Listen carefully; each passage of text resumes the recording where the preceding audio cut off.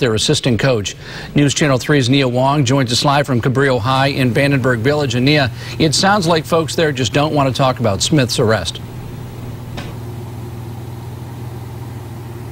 Well, CJ, Santa Maria High School played their game against Cabrillo High without Mike Smith, their assistant varsity coach. And I was here throughout the entire game trying to get reaction from Santa Maria High School students and parents about that arrest. And here's what happened. I was shooting the basketball game inside the gym when a little before halftime, the Cabrillo High School principal and a number of Santa Maria High School staff approached me, and they basically refused to give us access to parents and the coaches in a public high school gym.